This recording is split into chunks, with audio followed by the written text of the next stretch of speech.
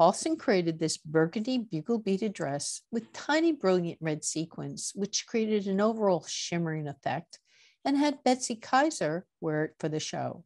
She loved the dress, but quickly realized she needed to move really slowly while twirling on the stage because of the heavy beading, which weighed over 25 pounds.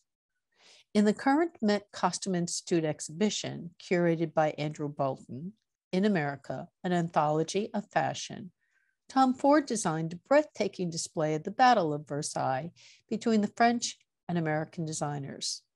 All the mannequins were custom made in Tokyo, Japan, and are displayed as warriors engaged in a literal battle. Tom Ford's inspiration came from watching the Marvel movie Shang-Chi with his 9-year-old son. Many of the mannequins are fighting in the air, brandishing swords. Due to the weight of my Halston beaded dress, it was cleverly placed in a lunging position on the ground, carrying its own fabulous saber.